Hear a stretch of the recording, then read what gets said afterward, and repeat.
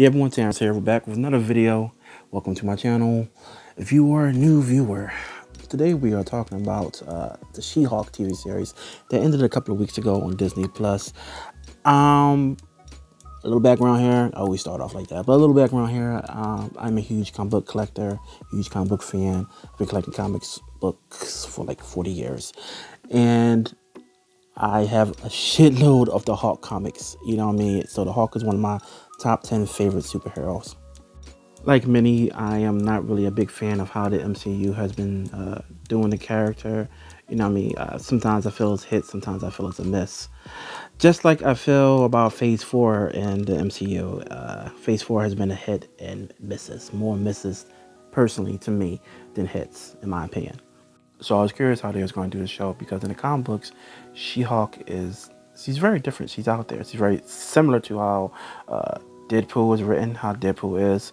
So she breaks the fourth wall. She could be a little bit kind of silly, but at the same time, she can be a badass. She's portrayed very sexy, very strong, very independent, and comical.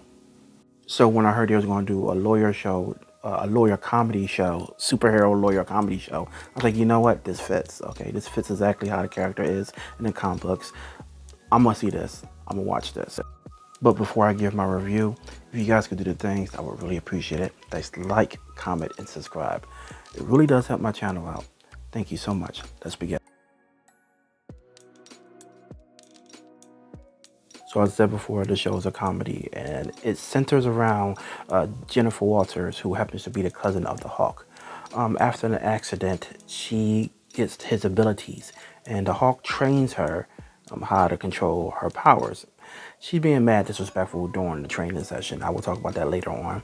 But anyhow, she ends up getting a job representing super empowered people. So basically, almost every other episode, she's representing someone who has superpowers, magic powers, or something of that nature. Some of these characters are from the comic books. Some are original created characters for the show. We get some characters from the MCU, like Wong and, of course, Daredevil. But anyhow, the show is basically about Jennifer. And for some reason, Jennifer can't land a date. As unbelievable as that is, she can't find love. So she has to balance this lawyer life, sometimes a superhero life, and a love life. And when you know it, there's an organization out there that does not like her and wants to take her powers. And just like in the comics, she breaks the fourth wall. But the way they do on her hair is very similar to Malcolm in the Middle. Tatiana Maslany is our She-Hulk, and you know, she plays both characters well.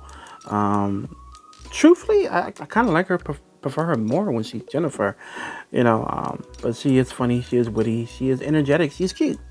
She brings this character to life well. Jamila Jamil plays Titania. She's a villain in the comic books. I didn't like this version of her. I really didn't care for it at all, I'll be honest with you. That was a little bit too silly and not a real threat. It was good seeing Tim Roth back as the Abomination, even though his character was kind of whack also, but it's still good to see him. Wong is back too, and I gotta tell you, they didn't care for Wong in this. And the Hulk is in this too. And you know, again, like I said earlier, I think how they done the Hulk is just so, it's just so depressing to me. It's so, I just don't care for it. But at least he looks good. I think She-Hulk looks good too. I don't understand the complaints about how her character model looked and everything. I think she looked fine. I think her and the Hulk looked fine. Abomination looked great. I thought the special effects looked great too. It's just that, you know, what's the point of having good special effects if you got really silly, goofy stories? I understand it's a comedy, but at the same time, the stories were just corny. They weren't funny. They gave us 9 episodes, which is good. It's just that these 9 episodes weren't that good. They weren't that great to me. I felt they got better towards the end, but not that much. Not by much, I should say.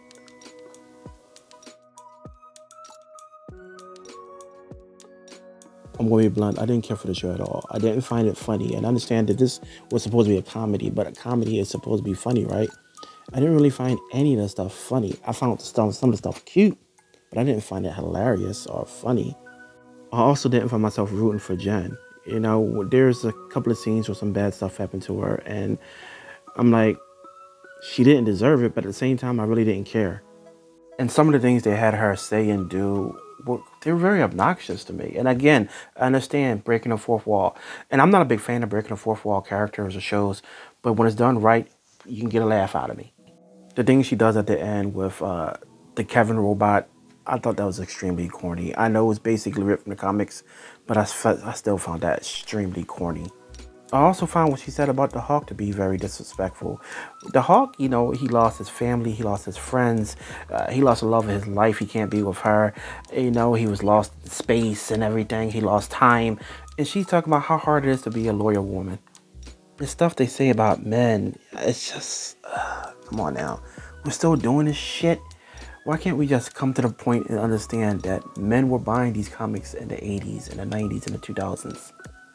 And I get you got the online trolls or whatever like that, but as the saying goes, don't feed the trolls. All you're doing is giving them fuel to be still doing bullshit. I mean, they're going to watch it regardless. I watched every single episode with my wife, and she enjoyed it. She loved it. She was laughing, and she found it hilarious. And, you know, and that got me thinking that maybe the show just wasn't for me. It wasn't made for me. And I get that. So here's my rating system. And I thought She-Hulk was corny. It wasn't for me, and it wasn't good. But if you like this video, please give it a thumbs up. Please leave a comment, and definitely consider subscribing. Here's a clue for my next video, and I want you guys to take care of one another. Namaste.